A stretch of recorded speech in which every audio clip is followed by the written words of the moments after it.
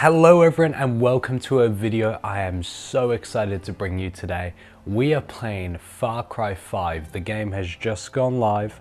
I have been waiting and waiting, not just because I'm a huge fan of the series, but because this game has a map editor. Now the map editor is something I've been a fan of since I was a little kid when the original Far Cry games were out.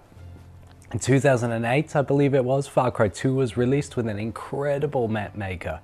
But number 3 and 4 were disappointing. Number 3, Far Cry 3, they removed the ability to play with vehicles in the map editor, which was a huge loss. It just played like Call of Duty in the end. And then in number 4, they removed player versus player. Now they replaced this with the ability to create your own missions, but it just wasn't the same.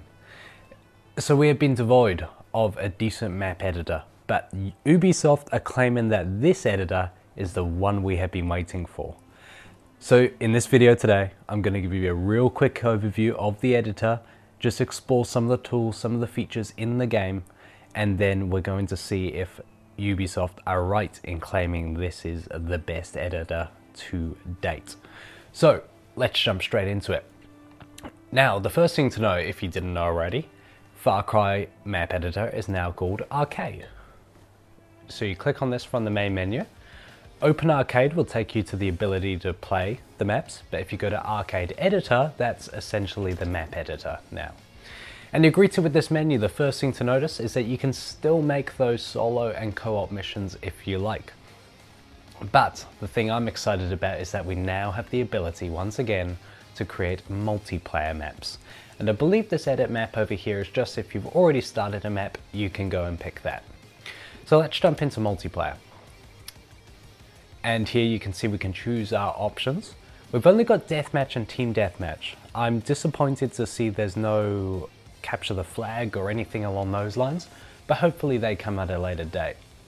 Terrain, we can start with an empty map. We can have a preset of a forest, a rocky island, which looks wonderful, or the outer world preset, which looks pretty wacky.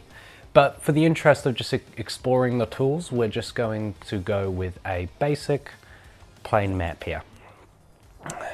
So, what are the key things here? Player versus player is back. I've said that already. It's only 6v6, so a total of 12 players, which is still not the 16 we had with Far Cry 2, which was amazing, but I'm sure that it's not going to be the end of the world. As I said, you can still do those missions if you like, and apparently the map size, which you can see here, is still more or less the same as the previous iterations of the editor as well, but they were huge, so I'm sure the size of the map is not going to be a problem at all. So this video, we're just going to explore the basic tools and features we have available. We're going to see some of the assets and just get an idea of if this editor is as limitless as they claim it to be. So let's start off with getting some texture on the ground.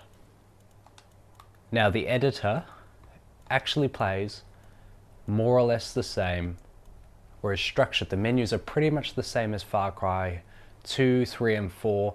They haven't really changed much, and that's a good thing because they already had a really good user interface for what can be an extremely complex thing. So I'm so happy they've kept that as it is. Let's get something down. Okay, that's very green. We're going to change this. Let's pick a texture. I'm live comment here, as you can tell. So this really is experimentation as much for me as it is anyone else right now. I'm just playing the game straight up. I only briefly popped in just to make sure everything was working, and I am learning myself as we go. You can see under terrain, we've got all the normal tools. We've got the bump, flatten, raise and lower, the smooth tool, the ramp tool, erosion, and then noise. And we've got more, set to height and hole, which are both very interesting. Those set to height I don't think is new, but hole is definitely a new tool available. We've got our texture, as you saw earlier. You can still only pick 4 textures by the looks of it for your entire map, which is interesting. I believe that's been the same since Far Cry 2. We've got a vegetation. Again, it works more or less the same as the previous games. But what I was excited to see is that despite Far Cry 5 being set in America and Montana, we've still got some of the exotic tools to play with, like these palm trees, which are going to look terribly out of place when I actually place them, because it just doesn't suit the style of the map. But you get the idea. We can still place those items. An interesting note, we used to hold the left stick in to make the camera go fast, almost like the sprint button, if you like. But now you actually tap it in and you can see in the top right we've got 1 speed, tap it again, 2 speed, 3 speed, 4 speed, and so on.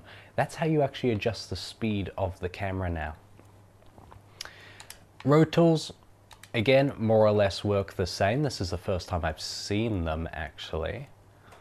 Past snow. Oh, that's interesting. We've even got snow paths in.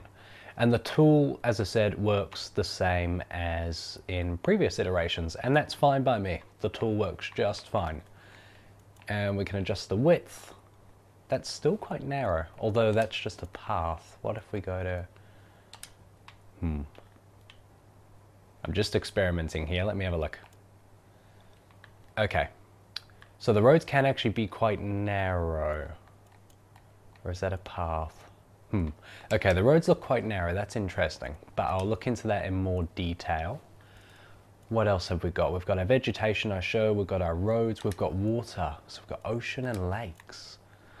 Ah, so now in previous games you used to have a universal water level, but now it looks like you can actually place them in different places and heights and things. Okay, so ocean is for the entire map, so let's raise this up and wait for when it breaks through. Wow. Whoa, okay. I was wondering why nothing was happening, and that is why. Because it was just taking a while to load. So let's bring that water right down. If I give it a second. Whoa, okay. Wow, that's very blue. Are you disorientated? I certainly am. Let's actually stop playing with that tool. But you can change the appearance of the water, you can change the color, you can even adjust the wave strength, which is absolutely incredible. Now, how on earth do I get out of this? Oh, okay, there we go. There's our map. That was extremely disorientating.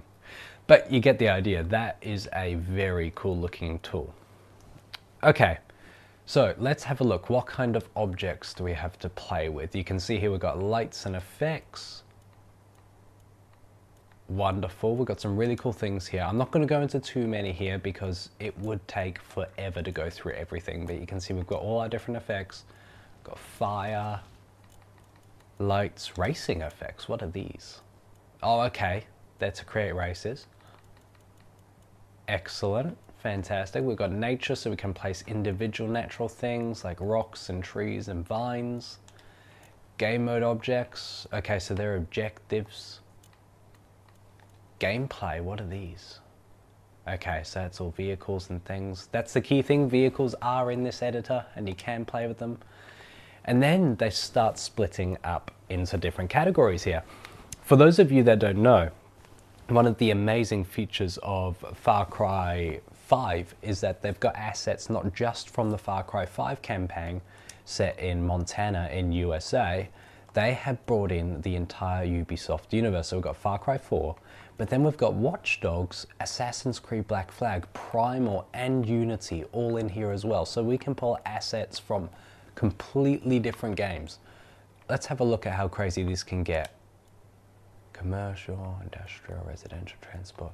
Okay. Yeah. Okay, so let's go to commercial. Wow, skyscrapers. What are these? Whoa. Check this out, guys. How insane is this? Let's put a few of these down. These are massive. Now I'm going to assume you can't actually go in these. I think it would be a little bit too crazy to actually go in them. But look at that. They are huge. I will go in and run around in a minute. I'm just going to look at some more objects first. Okay, let's go to Far Cry 5. Let's see what kind of things we've got from this very game.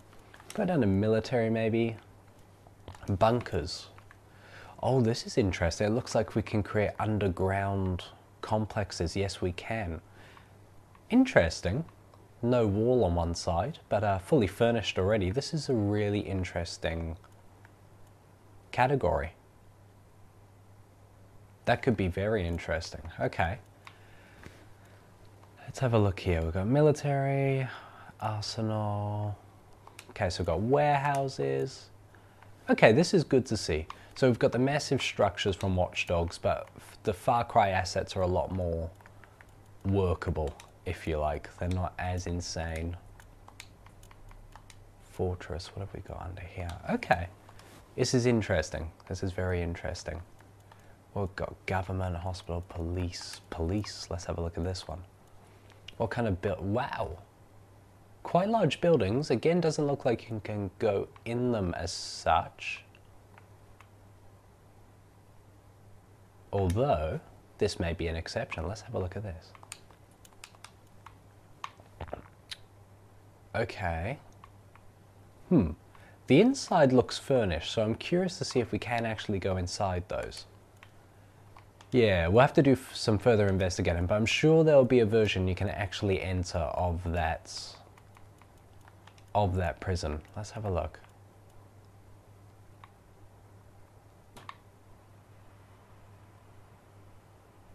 The answer is yes. Look at this. It's got a door on the side. You can go inside.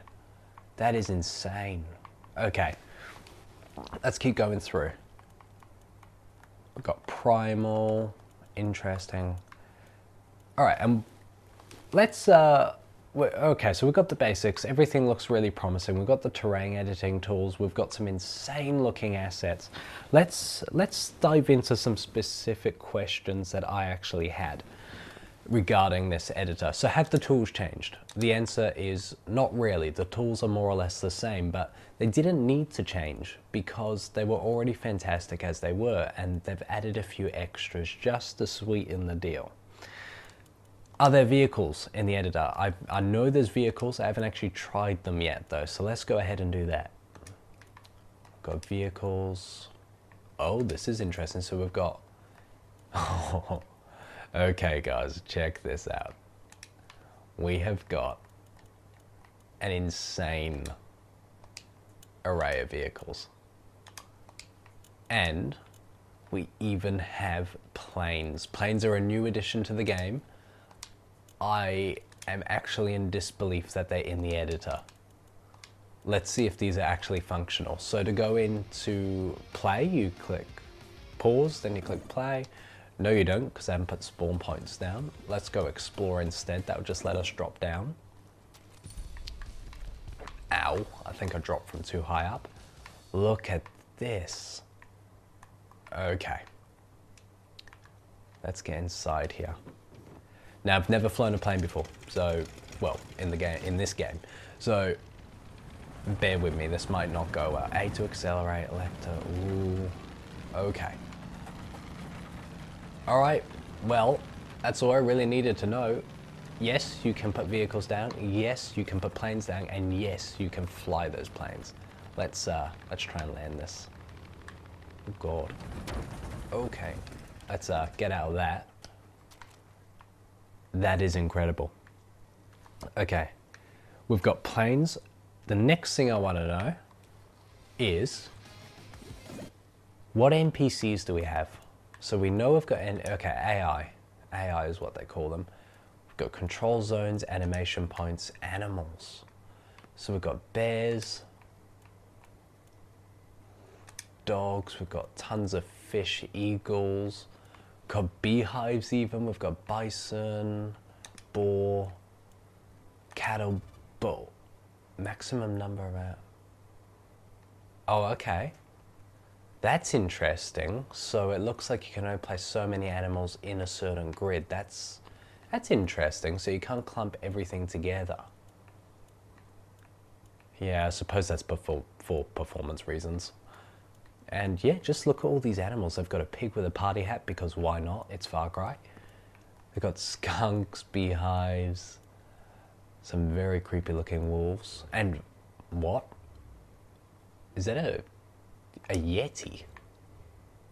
Oh, I think they added those into Far Cry 4. Yeah, I think that was DLC. I've never actually seen them myself, and I'm quite scared to see what they're actually like. And then the one last question I had, does the fire actually spread in this game? Does the fire still spread? It used to.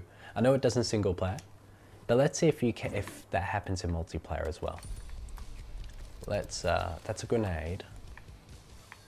Let's, I don't actually think we have Molotovs. Okay, well the fire's gonna be something I struggle. Oh my God. That was terrifying. Run, doggy, run. Oh my, that is absolutely terrifying. How quick is he? Can I intervene here? Because I feel like I have a moral responsibility to do so. Oh my God. Okay. All right, well, things are clearly getting out of hand here. So I'm going to back away. I'm going to turn this way and check out our terrible creation. But really, we're just looking here to showcase what the editor can do. This gives you a very brief idea of the tools we actually have to play with. So let me know what you think, guys. I am so excited for this. I played Far Cry from a very young age, and this is really exciting. This is the editor, by the looks of things, that we have been waiting for. So what do you think? I personally love the look of this. I haven't tried making a map yet or anything, but all the tools look like they're there. Everything that we need is there, and it doesn't appear like there are any shortcuts or any hidden negatives like there were in Far Cry 3 and 4. So, I am so keen to check this out. I will wrap the video up there. Again, this is just a basic showcase of how the editor works, what we've got to play with, what tools we have. But in future videos, I'm going to be making complete maps, and what I'm going to do, I'm going to speed them up. So it's going to be like a speed build, and you can actually see the map come together, and what takes me hours will take a matter of minutes, and then I will show you the final creations. So if you do like the thought of that, be sure to subscribe, because I'm going to be playing a lot of Far Cry, specifically with the editor. And if you want to see those creations, please check those out, because they will be coming thick and fast in the coming days, weeks, and months. But anyway, guys, thank you for checking this out. Again, it's not a detailed overhaul, but it just gives you an idea of the few basic things, and it just shows that Ubisoft don't appear to have taken shortcuts. This sounded like it was too good to be true, but it looks like it is real. It looks like there is nothing that has been compromised on. So, thank you once again for checking out this video. I do hope you are excited for this as much as I am, and I cannot wait to see what comes out in the near future. If there's anything you want me to explore for you further, if the editor is something you want to, if it's a deal breaker for you, if there's something you want to know you can do in the editor, be sure to ask me in the comments, because I can explore that for you before you have to actually buy the game and find out the hard way. So if you've got any ideas, any thoughts, any questions, put them in the comments below, and I will be sure to help you out at some point. Thank you again for checking out this video. I hope to see you again in a new one very, very soon, and thank you for stopping by.